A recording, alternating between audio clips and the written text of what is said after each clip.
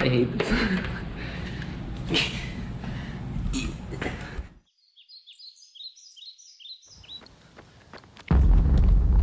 Today I'm just getting a nice chill 2 miles in. If you follow me on Instagram, you might have seen that the last 2 days I've done a lot of mountain biking. And it's been pretty intense, like it was a lot. Probably 18 to 20 miles. So I'm taking today chill. Today's video is gonna be about other workouts I like to do besides just running. As runners, we don't just need to run to get into better fitness for running. There are other things that we can do. They might not be directly related to running, but they still build an overall fitness that is gonna help with your running. Me personally, I'd rather be a overall well-rounded athlete versus just a really good runner.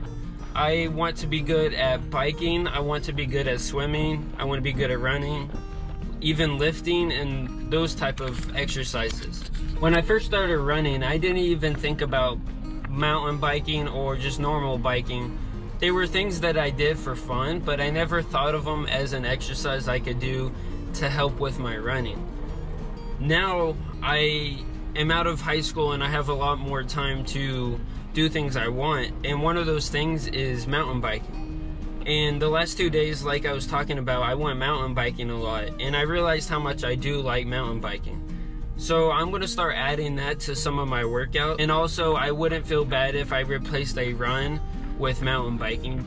Swimming, running, and biking are the 3 cross-training workouts and activities that you do to build a good, strong foundation of overall fitness. But like I've talked about, I want to train for a triathlon, and one of those things that I'm gonna have to do is swimming. So eventually I am gonna have to start doing swimming to get more speed and fitness for that event. A little past a mile right now.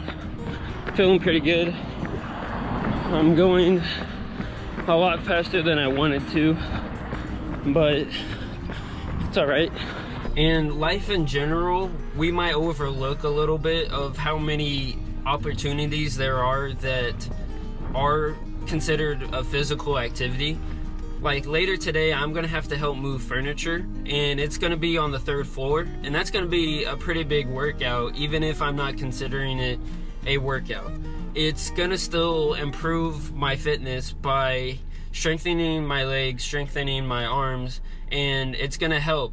And there's many things like that in life that you can use to increase your fitness. I know for one thing, mowing the lawn is definitely something that increases my fitness, and it uses muscles that I'm not used to. If you think about it, that's a good thing because I'm working on things that I normally don't. Now, I'm not saying stop doing all your activities and exercises that you do on a daily basis to actually improve your fitness and replace it with just doing your chores. No, that's not what I'm saying. But I am trying to show you a different point of view of how daily tasks can be considered a workout, and if you think about it like that, then you might think higher of what your capabilities are.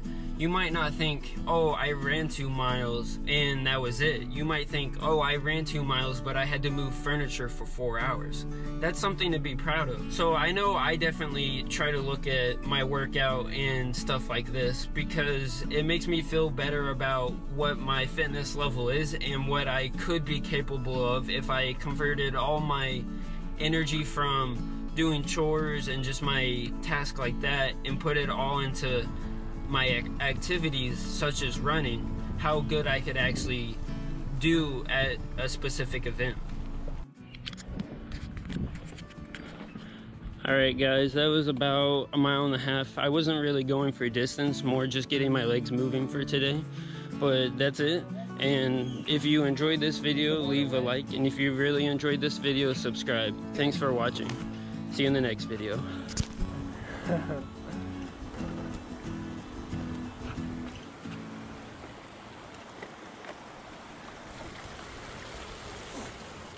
ha.